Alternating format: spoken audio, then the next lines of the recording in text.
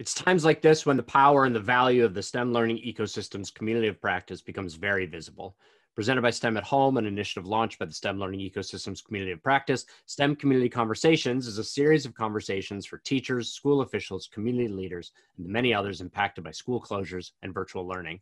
For those of you new to this initiative, the STEM ecosystems, operated by TIES, which you can find at stemecosystems.org, harness the power of business and industry, funders and foundations, K-12 schools, higher education, and more to find solutions to common problems and to build thriving communities. Embracing the ecosystem way, these gatherings have provided and will provide a space and time for leaders to share common challenges, ideas, and resources. Conversations will revolve around successful models and new ideas to support STEM learning experiences during and beyond this time of social distancing. These are interactive conversations where you will have the opportunity to ask your questions to our experts. So make sure you enter your questions by clicking the Q&A box at the bottom of your screen, or you can also upvote the questions asked by others. My name is Jeremy Shore, and thank you for joining us today for a conversation as we explore the close connection between education and work by hearing from leaders who are building the STEM pipeline in a post-COVID-19 world. If you wouldn't mind, please let us know your name, location, and organization in the chat, and feel free to have side conversations in there, and some of our panelists, myself, other ecosystem leaders might be in there answering questions and engaging as well. I know I have a lot of questions for our speakers, and we'll get to those in a couple of minutes, but I know that you will as well. So again, please be sure to use that Q&A button at the bottom to both to ask your questions and to vote on the other questions you see. Even if you don't have specific questions, it's really important that you look through the questions that others have asked and vote them up so we can see which questions are resonating with you. We'll be asking some of you to ask your questions live on air, and we unfortunately will not get to every question. So the earlier you get those in, the more votes that happen, the more likely it is that we'll be able to get to those questions. I'm so happy today to be joined by three really impressive panelists. And the first is Dr. Joe Dragone, Senior Executive Officer, Capital Region, BOCES. Dr. Dragone received his undergraduate and graduate degrees from the College of St. Rose and the University of Albany. He currently serves as the Senior Executive Officer at Capital Region and has led programs with partners in business, industry, and higher education to fuel the workforce pipeline in manufacturing, entertainment technologies, which is cool, engineering technologies, telecommunications, health careers, information technology, and construction trades, including the launch of a new K-12 and adult workforce training program. A gubernatorial appointee to the Capital Region Economic Development Council. Joe serves on the executive committee and co-chairs the Workforce and Education Work Group, a former Work Creek member on workforce development and education for the Obama administration's Advanced Manufacturing Partnership Initiative. In 2018, Dr. Dragone served on the White House State Federal STEM Summit under the Trump administration. He received the 2014 American Graduate Champion Award from WMHT and is a founding member of the Empire State STEM Learning Network. He is recognized on the 2020 City and State Education Power 100 list. So Joe, I know that all of us here, I think everyone listening, everyone talking, we all agree that the main purpose of STEM is to just crush the arts and eliminate them from schools in general, right? I assume you agree with that? Absolutely. That's always been the goal. That's been the goal since day one. Make sure no one ever has an arts and humanities experience ever again at all costs. So in all seriousness, and thank you, Jeremy, and welcome everyone. It's great to be here. It's great to be with TIES, and they're such good partners in the work that we do here in the Capital Region.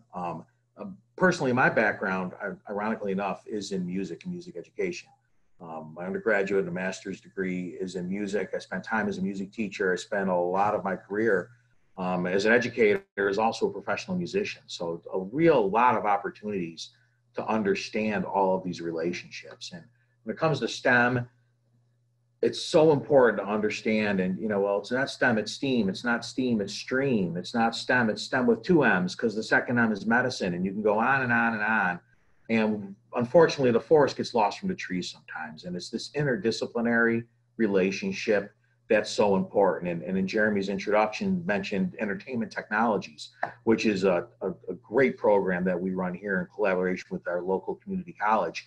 And it's about the opportunities for kids to experience arts through the type of learning that STEM supports, where they work on Broadway shows, they tech local shows, they're doing sound, they're doing lights, they're doing stagecraft, they're doing and experiencing what STEM really is, and it's that strong interdisciplinary nature of all of those things working together. So I guess by means of introduction, understanding the holistic approach that we take here in the capital region with regards to STEM and how that can look and how it touches everyone and how important it is for the hub to make sure that we touch everyone, I think is a real good ground floor as we get things rolling, Jeremy. Thank you. One of the things that people have heard me talk about a lot, but I say it a lot because I think it's important, is that my brother's a firefighter. My older sister works in marketing and editing. My little sister scuba dives with sharks for a living at an aquarium. And all of them, and then me, obviously, in this work, use STEM. If we're talking about STEM pipelines, it is about the science jobs. It is about the engineering jobs and the computer science jobs, but it's not only about those jobs. There are transferable skills that are valuable to really every career path. And that's really the belief of the ecosystems and something that we try to focus on a lot. Next up, we have Jill Lansing, Assistant Vice Chancellor for the Education Pipeline Steward, Empire State STEM Learning Network. Jill is the Assistant Vice Chancellor. She provides leadership on initiatives to strengthen the alignment between pre-K-12 and higher education and to help more students succeed in college and the workforce. She serves on the Leadership Committee of the Empire State STEM Learning Network, a statewide collaborative of educators and business and industry partners working together to advance STEM teaching and learning. She led the SUNY STEM Mentors Project made possible by the National Science Foundation and Battelle and the Army Education Outreach Program, where SUNY students in STEM disciplines mentor middle and high school students and help them to develop scientific skills. Jill is also working with educators and industry leaders across the state to advance strategies to address the middle-level skills gap and support New York's future workforce. So, Jill, as I just mentioned, I'm a big believer that STEM skills are useful in a whole lot of areas beyond the typical scientist and engineering pathways. So what can you tell us about the work that you did for the Army? Sure. Thanks so much, Jeremy. And thank you, Ties. And also thank you to the STEM ecosystems for having us today. It's really a privilege to be with you. I was thinking a little bit about the webinar before we got started, and one of the greatest things that ever happened to me was the opportunity to be a part of the leadership committee for the Empire State STEM Learning Network, which is a collaborative made up of educators and business leaders, as well as our nonprofit organizations, cultural institutions, and community groups to support the future of STEM teaching and learning. And so I'm just thrilled to be here today with my colleague, Dr. Dragone, and also Dr. Purcell to talk about what is possible in STEM and really how we can make the right connections to build the future. And then I think I saw some of my other colleagues on here from the state networks across the state. So we have people on from Capital Region, Finger Lakes, Central New York, Southern Tier, Long Island, and others who have all been such great advocates and leaders in STEM education. And one of the things we've been able to do is to really create new pathways and to develop partnerships that are really essential for the future of STEM and STEM education. And one of the things that we did was we partnered with the Army Education Outreach Program and Battelle, as well as the National Science Foundation, to pair our graduate students up with middle school students to help them to develop science literacy skills and skills that really help them, as you said, Jeremy, in all aspects of their life, from developing hypotheses to actually carrying out a research experiment and then drawing conclusions, analyzing data, and really to become a leader in STEM. So just a really great opportunity to match up those graduate students with our middle school students and help them to become future scientists. So thanks so much for the question. That's very cool, and I'm hoping that maybe we dig a little bit more into some of these specific programs that the two of you, and I'm sure Lisa will be talking about. There's a lot of very exciting opportunities, I think, for all of our ecosystems to really be thinking about pipelines in a little bit different way than I think maybe we traditionally have. So finally, last but not least, we have Lisa Purcell, PhD, Clinical Sciences, Immunology and Inflammation, Scientific Director, Secondary Education Programs at Regeneron. Lisa joined Regeneron in 2008 and is a clinical scientist. She received her PhD from McGill University and completed her postdoctoral training at Columbia. Dr. Purcell, along with her team, oversee the clinical development of therapies with the immunology and infectious disease therapeutic areas, including those for SARS-CoV-2, COVID-19. She also developed therapies for pathogens using Regeneron's novel technologies to translate science to medicine. Dr. Purcell is actively involved in Regeneron's science education efforts, including the Regeneron Science Talent Search, research mentorship efforts, the International and Westchester Science and Engineering Fair, and STEM teacher programs. She develops the science curriculum for the high school research mentorship and STEM teacher fellowship, and has mentored many students from all of Regeneron's science education programs. So Lisa, I got a couple things I want to ask you, frankly, but I'm going to just pick one of them, and that's from our conversation earlier. So my graduating class was only 105 people, which I thought was very, very small. But apparently, compared to yours, that's like New York or Manhattan. How did you get exposed in such a small graduating class, such a small school, where I understand your parents were teachers, administrators? How did you get exposed to the idea of becoming a scientist? Because I think that's one of the things that we talk about a lot is kind of these little pockets of rural and or impoverished students, and how we can even make them understand that science careers are an option. So how did that happen for you? Yeah, it's a really good question, Jeremy. Thanks to everyone on the panel, and also for the invitation to be here. So like you mentioned, I graduated with 38 students. I had both my parents as teachers. My dad was my principal. My mom was my grade 8 health teacher. She was my gym teacher in grade 9. When I was in grade 10, and obviously I'm Canadian. I grew up in a really small town. I did notice there was somebody on from BC, so hello. I had this science teacher, and he taught us in a different way. So I think for every scientist, no matter what that science is, and we talked already about different science jobs and how they're influenced, I think we can always go back to a teacher. Right? We always go back to this one teacher that inspired us in some way, that lit a spark. And my teacher was Mr. Perry. So he was my grade 10 biology teacher. And I got interested in biology. I got interested in studying biology. I went to university, a really small university in Canada, and did my undergrad. And it was there that I learned you can be a scientist as a job. Like, you can do research as a job. I didn't know what a PhD was growing up. I didn't know, what that was. I didn't know that you could do research, and get some sort of degree in something very specialized. And so one of the objectives that I've had in coming into the role of some of the scientific outreach activities that we do at Regeneron, which are many, including, some of these big competitions like Regeneron STS and ISEF now, because Regeneron now is the title sponsor for ISEF. But one of the things that I really is at my core is how to get those rural kids engaged, and also how to have them exposed to the different types of STEM jobs. And I don't know what the answer is, but I think in the last couple months with COVID-19 and us having to do a lot of our things remotely, we've all realized that we can do a lot of the science, whether it's more traditional or what have you, in a remote fashion. And there, as long as, those rural communities have an internet connection, and I realize that for some that's also an issue. I mean, where I come from, we lose internet when the wind blows, and I'm not joking when I say that.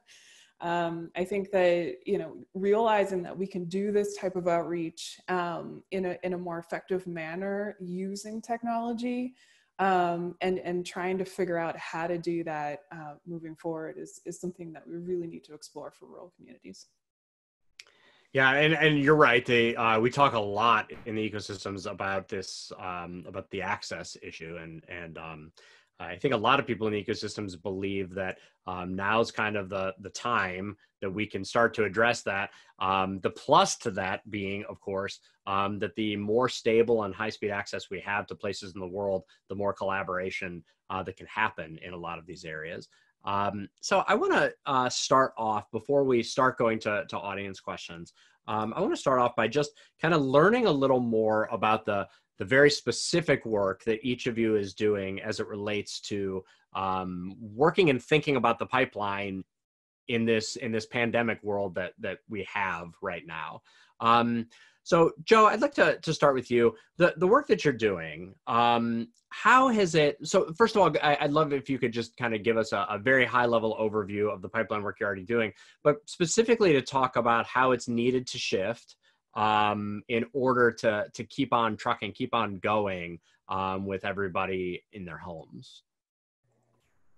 Thank you, Jeremy. And to say it hasn't been a challenge would be a huge lie. And I think it's because we've always come from a frame that the training and the connections and the work that has always occurred has only happened really in one way, or at least very limited in the way that it's always been approached. And this is obviously forced to play a different hand and to think about how the work can go on differently. You know, so I have a couple hats in my day job, for lack of a better word. I coordinate regional career and technical education programming, early college, high school work, and those kinds of things for our 4-county region. Serves about 83,000 students. We have over 300 partners, mostly in business and higher education, along 9 career clusters and 45 programs or so that do all this training. And it's this huge scope from traditional technical training to what we have a lot now with we have a huge video game design program. We have an entertainment tech program. We have an engineering tech program serving the semiconductor manufacturing needs that we have in our region. So we have a real long, broad base of the different training that we do. And the second part of what I do in my other day job is to help coordinate the STEM hub. And our focus has really been on the touch points. So in a weird way, refocusing this work has just continued to converge these things. So over here, we're talking about training and how we can continue to build our pipeline. And over here, almost in a silo, was how do we continue to make more connections with workforce, industry, and opportunities to understand what careers and the pipelines are. And what we've seen, I think, as a result of the circumstances that have been ongoing, is just these have really converged a little bit more. So as an unintended consequence to a degree is our work has become that much more deliberate and creative, frankly, about how we can avail so many more people through the ecosystem, the work and the opportunity that there are for STEM careers. So at least from my chair, the connectivity has been stronger. And that's work that we're continuing to build out, where it used to be, how do we continue to provide site visits? The work that's going on now is how do we continue to build a library or resources that people can access anytime to learn about any company and learn about any career. And I don't think we would have ever thought about that approach until it became much more necessary like it is now. So the whole flipping of how do we get kids to a business to see what's going on versus how do we take 3-minute, 4-minute videos and interviews with folks in different business and different industries, bring them not only to students and help them learn about STEM careers, but have access to guidance counselors, access to teachers, access to families, so they understand about what all those opportunities look like. So this silver lining, I think, is really a focus on greater resources to provide more access to everyone to understand about what the STEM pipeline, the STEM career, and the STEM opportunities are throughout our region. Thank you. So Jill, Joe's kind of talking about this transition from in-person to virtual. I would imagine that the pipeline work that you're doing is having similar conversations. So I'd like to hear about that, but specifically, I'm curious about what the benefits are. And therefore, if a vaccine is discovered tomorrow and vetted by the end of June, and this all goes away, what components of the shift in thinking do you think will stick around, even if we go back to totally normal? Well, thanks, Jeremy. I think your question is excellent because about 2 weeks ago, I convened the Empire State STEM Learning Network regional hubs from across the state. And, really just trying to say, like, what can we do to be helpful and, how can we support and advance your future? And when I first, I called them, I didn't really know what to expect because we have been, really, really battling this virus in New York State, like none other. And I know we share that with the rest of our states in the nation and our colleagues. But one of our partners is Northwell Health, and Northwell Health is the largest private employer in New York State and also one of our largest hospital and healthcare systems. And literally for them, it came down to saving lives. I mean, it was a life and death matter. So I just didn't know what was going to happen with, STEM programming in this time, even though in my mind, and I know in the mind of all of our leaders, STEM was more important than ever. But at the same time, we were literally, some of our partners were saving lives, just really trying to get the healthcare needs into the community and try to, save people from the impact of the virus. So we have been learning a lot in that regard. But when I actually got them together, what I heard was they were just doubling down. Our leaders, Donna DiCiato and Mary Margaret Small and Mark Vaughn, they were in Newtown Cabinet, Western New York. They were just saying, first of all, we're stopping everything to make PPE gear and do what we need to do to support our regional communities. But then Joe Marinelli in the Finger Lakes was leading a conversation on the next generation STEM standards in New York. And so it just kept going. And I think that they were realizing too, and their community leaders were realizing that without STEM, we really don't have a future. That, the things that Regeneron are doing is just, incredible and so needed right now. So we need to really prepare the future researchers and scientists for these challenges. So just a couple of things at SUNY, one of the things that we're trying to do is even more than before, strengthen the connections between K-12 higher education and the workforce. One of our major partners, King & King Architect in Central New York, they actually provided a tour virtually for the Pine Grove Middle School to see what a different learning environment could look like. And our partners at Siemens are coming to us and saying, as we think about the future, how can we reinvent and reimagine the higher education space so that it's safe, physically safe, as well as, providing learning opportunities virtually as well as in person. So those are kind of things that I think that we've been introduced to. And I'll just tell you, people are working, there's a new definition of above and beyond, and the thoughtfulness and, thinking forward and leading forward has just been phenomenal here in New York.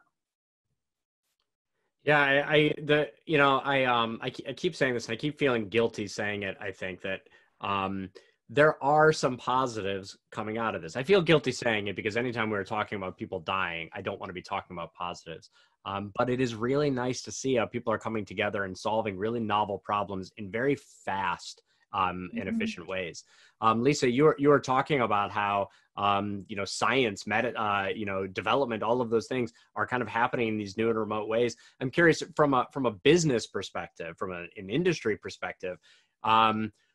Where do you think the balance is? Again, we go back to kind of normal world, if we ever do. Where do you think the balance is where the benefits of remote and the benefits of in-person, where do you think that'll all sit when this shakes out?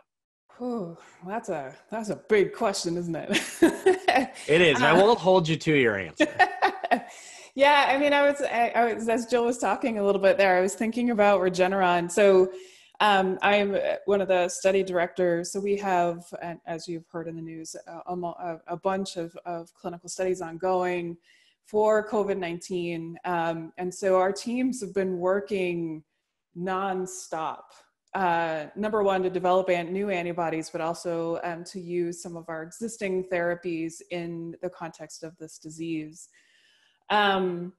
And so we adapted. So to give you a context, when you start a clinical trial, usually it takes, a year and a half to 2 years to get it up and going, to design a protocol, to get everybody into what's going on operationally, to enroll sites.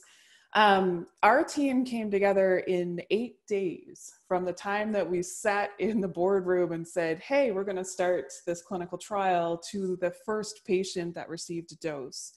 So it was really all hands on deck. And we did this all remote, right? So we interacted with sites remotely. We did that sort of thing. And then when you think about, bringing this back to STEM and our STEM initiatives, I went back to my team. So for example, we have a high school mentorship program, and there, it's a pretty competitive program. We only take on about 10 students per year. They stay for a couple of years, but they do research on site. So we went back to our team, we went back to the mentors, and we're like, okay, well, we can't bring high school students on site. We're not on site. How do we run some of these programs, which are traditionally run in a laboratory setting, so that you can learn how to do traditional science? And what we decided to do was to get all the mentors to come together, and like Jill and Joe were talking about, everybody sort of came together. We're like, okay, we can't cancel this program. These high school students, they have to learn science. They have to learn, rigor science. They have to really understand how science works, how you come up with a hypothesis or a question and you run that through. And so it was really interesting in how the mentors came together, and from, within a month, we designed a program that was completely different from what we had before, completely remote. And so what we were doing in these discussions, what we were learning, what are the things that our students are lacking when they're coming in that we need to fill that gap? And it were things that we were identifying, things that we weren't quite addressing in our previous programs. And so I think moving forward, it's not clear to me what this is all going to look like, but what's clear to me is that we can adapt and we're resilient, and we can come up with ways in order for everyone to understand STEM initiatives and how to sort of move forward in whatever that sort of science job looks like, in whatever, whatever sort of place that you're working at this point. So it's kind of interesting. So I didn't answer your question. I didn't do that on purpose, but I didn't answer your question, but I think it's just evolving, and I think it's going to be very different moving forward than it was. Listen, I think it's evolving is probably as good an answer as anybody's going to give. And, that sort of leads me to kind of a backwards follow-up, a follow before, a follow down. I don't know what a question of the opposite of a follow-up is. So before all this started, I think that we all in this country, we knew we had issues. We knew we had some communications issues. Not everybody thought that there was an access issue, but people did. There were organizations working towards it. We were fairly secure in backup plans for work and for school and all of those things. Then this happened, and it turned out that we were not prepared in all sorts of areas, that the access equity issue was much, much bigger than we thought, that, that the pipelines for development of medicines were not necessarily what they need to be to address rapid shifts, that workplaces weren't ready for this. So there's not, enough ingenuity, people being proactive in all these different fields. Why do you think that we're in that place, or we were in that place in this country? And do you think that we're going to be better prepared next time if it's a few years down the line? I want to say yes, but the, realist scientist in me, let me give you an example. April 2018, I went up in front of our senior management. We had some government contracts and said, look, we need to develop broad coronavirus antibodies, because it's not a matter of if we'll have another coronavirus outbreak, it's a matter of when.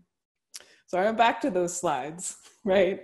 Because, this is not something that, like, I'm not, an all-seer. This just based on the science, we knew we were going to have another coronavirus outbreak. We didn't know when, but these viruses are really smart. They know how to outsmart our immune system, and there's lots of crosstalk between animal and crossover into humans. So I hope, as a scientist, that we're more prepared moving forward. We can, invest not only in the STEM pipelines, but also in the science, and also have more voices at the table to encourage at least, our governments to invest in some of these therapies where we know that there is a good chance that something new is gonna emerge. But I guess I'm a little bit cynical, because every scientist has seen this. We all have seen it. We all, the Ebola therapies were worked on for, 25 years before we had the two outbreaks that we did a few years ago. But nobody paid attention. So I'm hoping that this will be at the forefront of people's minds. The last gigantic outbreak that we had was in 1918 in Spanish, in terms of Spanish flu, and nobody remembers what that was like, and everybody just thinks that it's, the flu. Well, now, at least this will be at the forefront of people's brains, and perhaps would encourage some funding and thoughts around, in the concept of pathogens and emerging pathogens and addressing them. But yeah, no, I think that makes sense. Joe, what about from your industry partners and things? What's the preparedness level, do you think, going to be moving forward? And what should schools be thinking about to prepare students not only to learn remotely, but to work in careers remotely? Yeah, there's a few pieces to it, I think, Jeremy, and it certainly, as you alluded to, the circumstances have been driving a lot of the thinking. And I think one is a policy matter, and that's what we've been really dealing with in New York, because since March, candidly, all the policy's been suspended, and in terms of how we need to as schools operate. It used to be, your butt had to be in the seat X amount of minutes or you didn't get credit. You had to be in school 180 days, you didn't get credit. You had to do A, you didn't get B. You had to do C, you didn't get D. And candidly, that's all been waived. So what we're seeing is innovation kind of growing around that.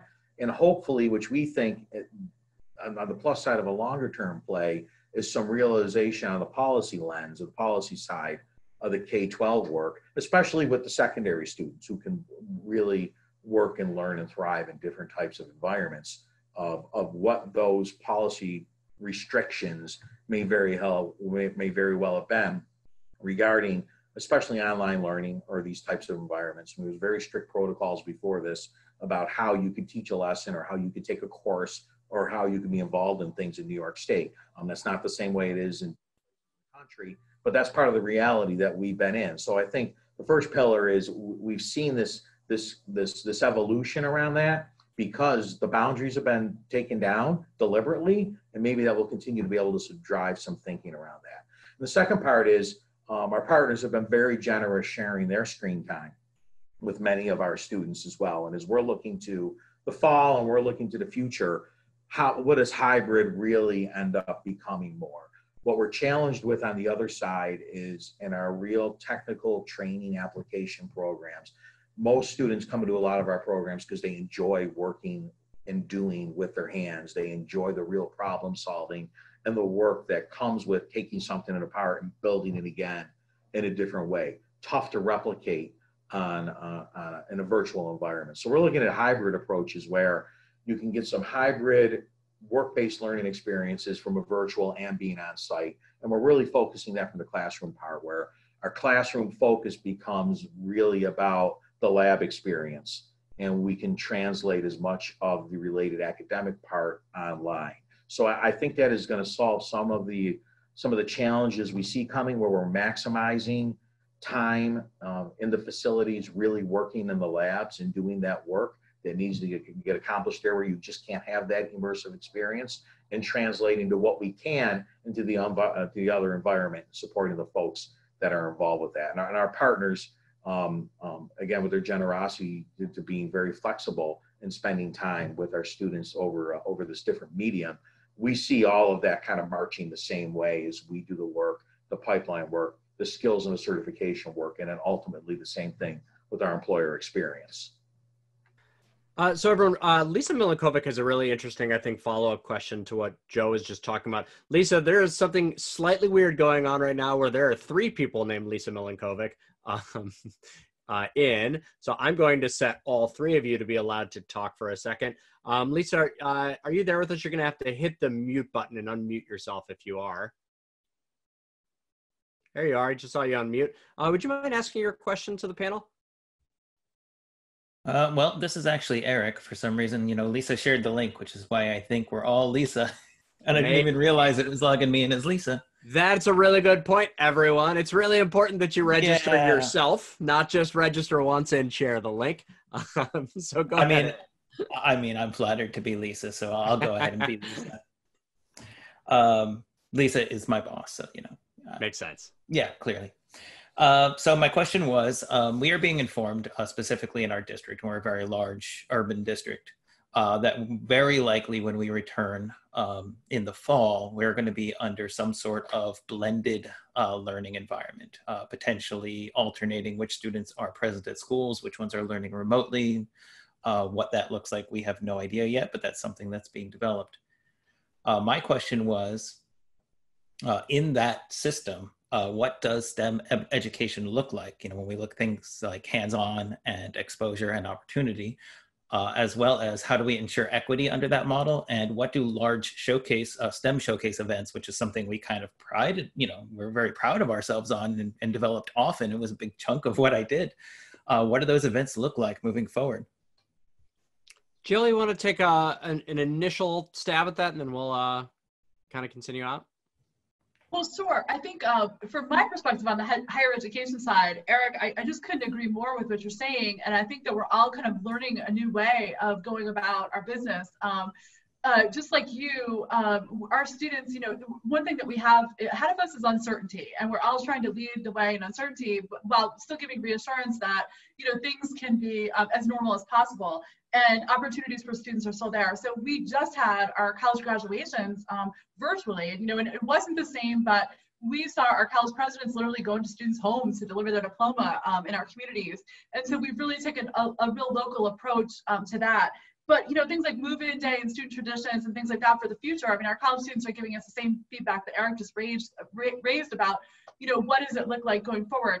So for STEM programming, we're actually working with our partners now, Joe being one of them, but to talk about virtual lab experiences, using engaging interactive platforms. I think we've all gotten used to being remote, but one of the challenges that we have are related to, you know, just like room and you know, for virtual experiences for our students, especially in the high-tech labs and other things that they won't be able to have access to in the future. So that's really, really important, and we'll be looking for creative ideas ourselves on how to help to engage students in STEM disciplines going forward. But also in the question of equity, that's been a real concern for us because, you know, students who were underserved before have even new and greater challenges with COVID. And so we really, with COVID-19, so we really have to be, you know, really deliberate about trying to reach out to those students and help them make a difference. One thing that we have done was we have created new and partnerships with partners that we really hadn't worked with that closely before. I mean, we had, you know, engaged with them, but partners like the urban leagues in large urban areas, you know, to really try to engage these students and meet their discrete needs, where before, you know, we hadn't necessarily tapped all of the leaders in these communities. Also, nonprofit organizations, and I see several are on the call today, you couldn't be more important than you are at this time. So helping to bridge connections and really try to support students of color and communities of color across the state and the nation. So that just has to be, you know, more important than ever. But, you know, we're learning as we're going, but things like, you know, some priorities that we've put in place are, you know, the mental and emotional health needs of students, student emergency funding, things like technology training for students as well as for faculty and staff, and of course, broadened internet access. We have places in New York where, you know, it's very remote and they don't have the internet connectivity that other places do. And it's not even our most rural areas either. It's also some places in our suburban areas and urban areas too. So these are all challenges, but I think that I'm learning from partners about how to really lead forward on them. Lisa, Joe, anything? Lisa? Yeah, I'll follow up. Maybe I'll approach it from a more practical manner. So I guess what I heard in your question, I think it was Eric, AKA Lisa, was that, you know, things like how do you engage a student? And when I sat down with a lot of my colleagues and we brainstormed this kind of stuff, we thought about, okay, well, you know, if I want to teach a kid how to run a PCR or a Western blot, you know, I'm really getting down to sort of the core science things now, you know, can we set up webcams? You know, and you know, like we set up an experiment with the kids, and then we actually run it, but we have a scientist that's in the lab because, you know, we have few people that are actually on site at Regeneron at this point, but we're setting up webcams where they're actually watching somebody do it. And of course, you know, nothing beats having to pipette yourself. But you know, things like that. We're thinking about, okay, you know, how do we get kids to think about science in a different way? You don't need to have hands-on science to learn science. How do you read a paper? You know, if you're talking about college level or high school students, there are many people who don't know how to read primary literature. Right. And so teaching people how to, even if they don't know the techniques, how to actually pick that paper apart and to figure out, what are the shortcomings of those, whatever the methods were that they used. What are the shortcomings? Did they overreach in their conclusions? That sort of thing. Even putting out things like, okay, you've got an outbreak of coronavirus, and you need to solve some certain problem, all right? Put them in teams and have them come up with ways to actually solve that. That's thinking science. It's not hands-on science. It's not the traditional thing that we're thinking about, but you can do, remote science conferences this way, whether you're talking about, an ISEF affiliated fair or what have you. You can do a meta-analysis if you do it properly. You can take data that already exists on a server and analyze it. So it's, we just have to think outside the box.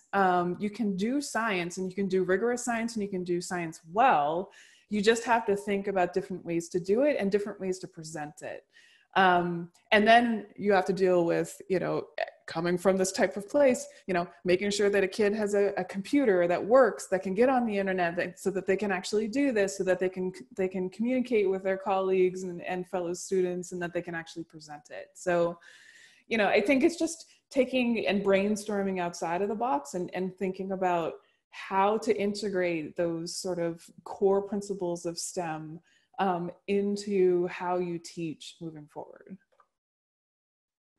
Yes, I'd like to follow, I think, with, I'm reading through these questions. There's some really interesting questions from the audience. And I'd like to, I think, follow with this question from Susan Pollock.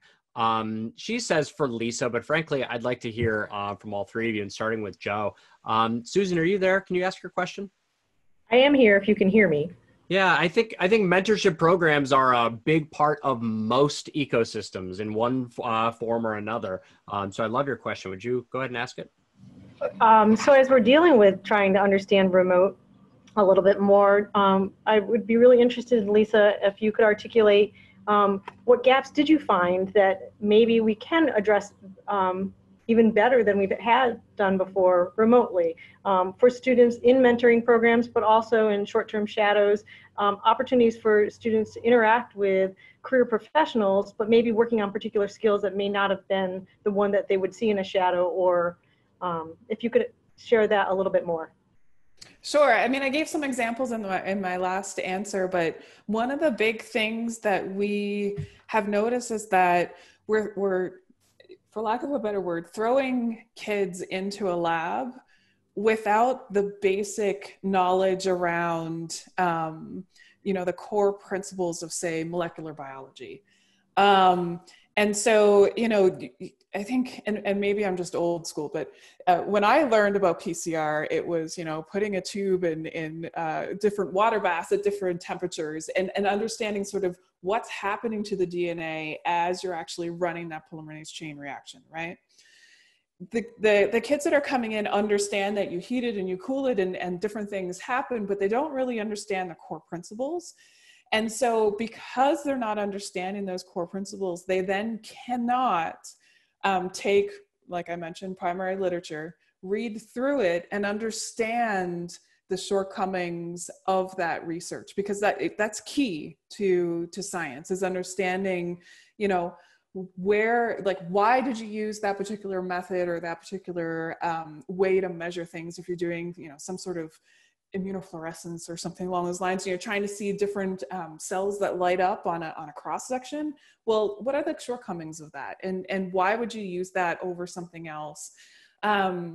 And so what we're focusing on in our mentorship program this summer, especially, are things like that. So if it takes us all summer to go through one paper in a meaningful way, then that's fine, because these kids in these science programs are like, okay, well, we can't come on site, we can't do science. And now the high school students are saying, okay, well, I need to read a paper a day.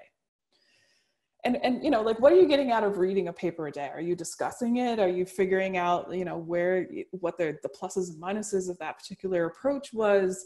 It's really getting down and understanding how to focus on the details. And you need some of the background information, but then you also need, a guidance on the way to move through those.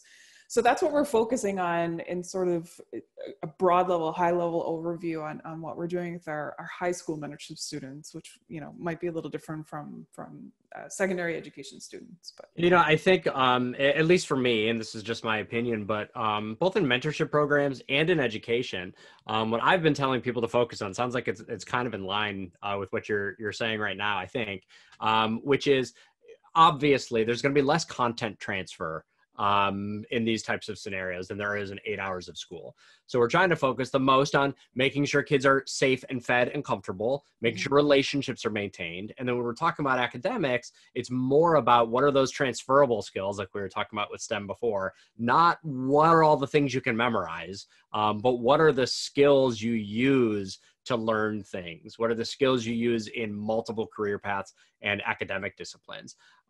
Joe, what about the work that you're doing? How has that needed to change in this way, and what have been the gaps that you've had to close?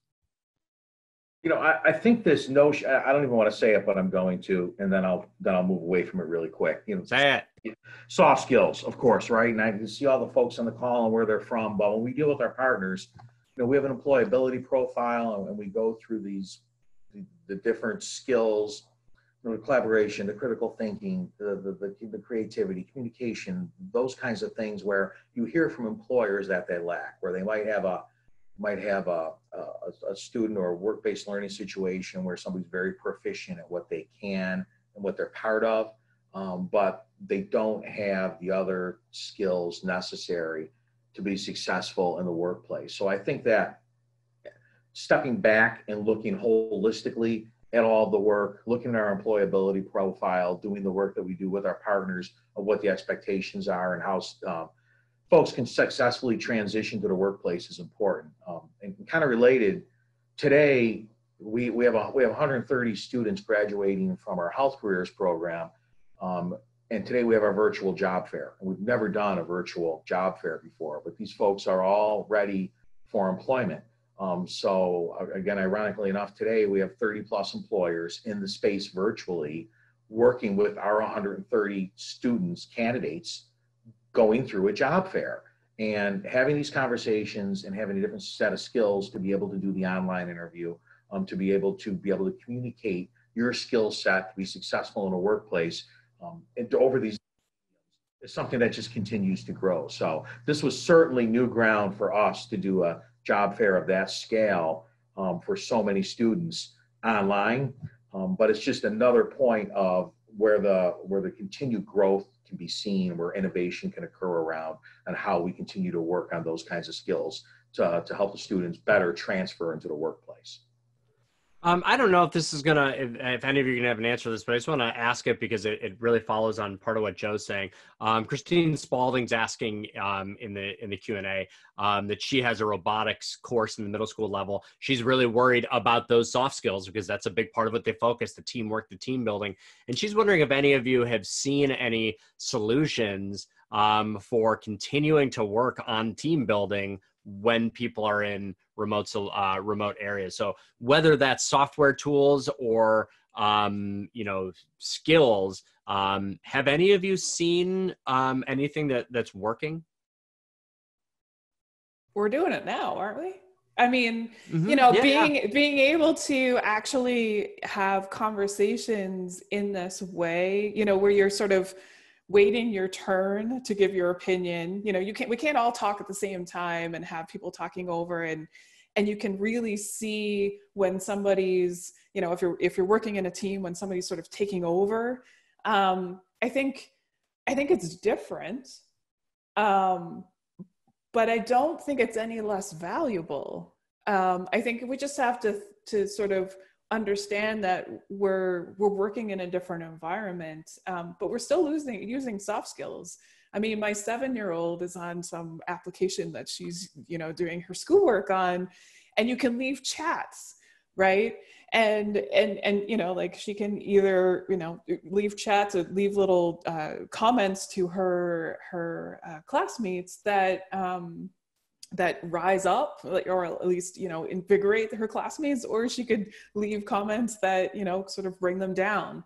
So I think we should we shouldn't worry about how this is different, but we should focus on those soft skills that you're actually building. I think, you know, even moving forward, things are going to look different. And I don't think as a team, and I'm thinking about my own personal experience in science, that moving a clinical trial from start to, you know, actually starting in the clinic in 8 days is unprecedented. And we did that without being on site. So that was huge teamwork. I think we just have to think that it's different. I don't think they're going to lose out on soft skills. That's, yeah. What Jill? Yeah, sure. I was thinking about this, and it's so interesting because for a long time I've been saying that this work is often done student by student by student. And I think that's really the value of the ecosystems, because you know your individual students. I just wanted to share an example. I was talking to a high school student last week, and these high school students are aces with technology, just to speak to what Lisa just said, you know, and to the extent that we can actually use that, because they're the ones who are teaching us how to, you know, build communities of practice and how to collaborate online and build team building skills. But the student that I was talking to, so he's frustrated because he can't go, he's a sports player, he can't go out and play baseball, basketball. He has no way really that he's sure of getting a summer job, which was, you know, income at the age of 16 or 17.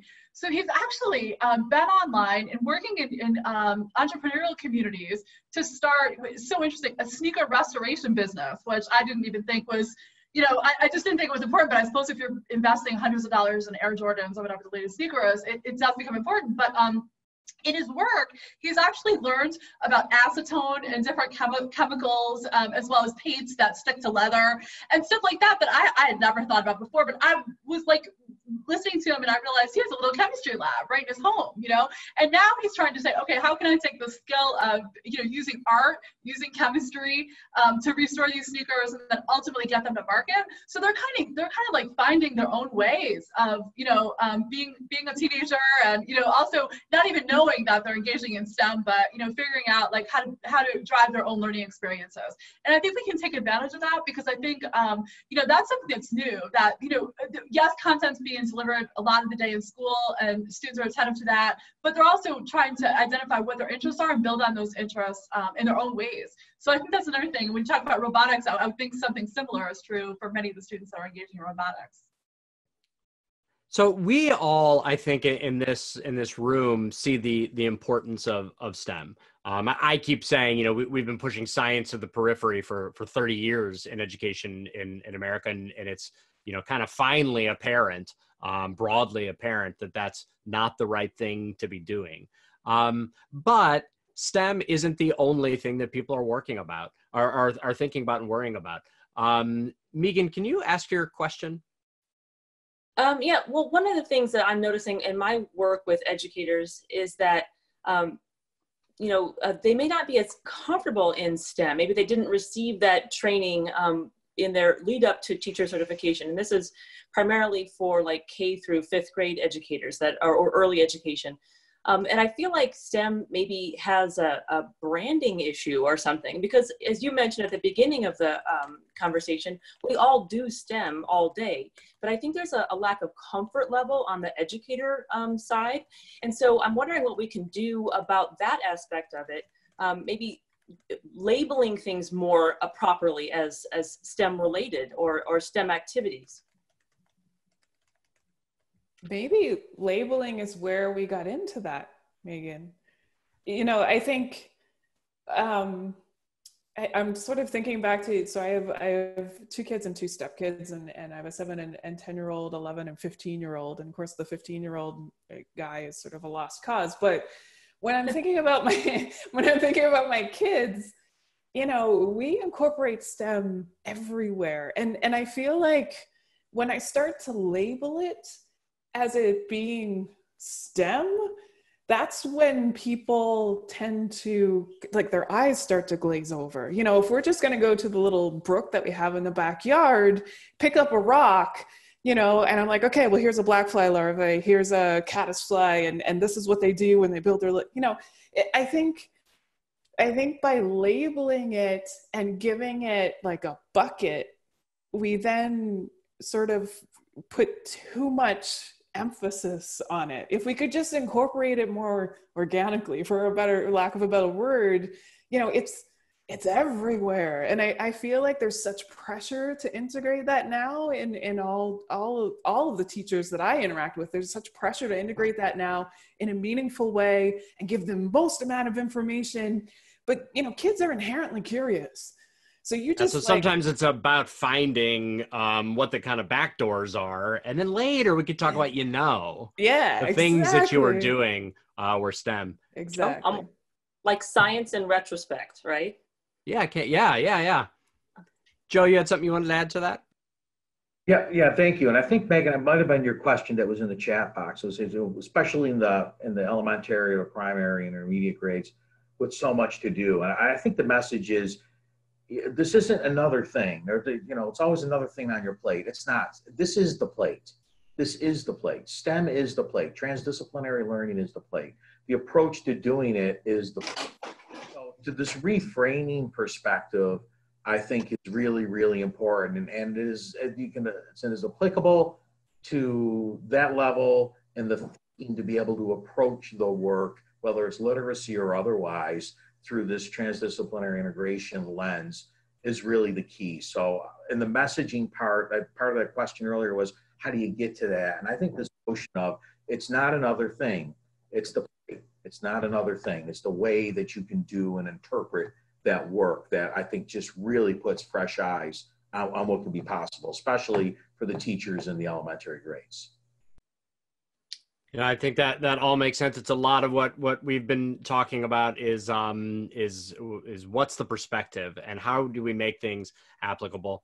I'd like to close with I think a really interesting question from, I just lost my question thing, from Reginald, and I'd like to go to each of you with this. What's the new message for parents and students regarding STEM careers and job loss? With everything that's changed, with everything that's happened, what's the 1 or 2 sentence message that we should be getting out there? Jill, you want to kick us off? You are muted, Jill. Right. No, I know. I was kidding. I know that's like the new term. You're muted.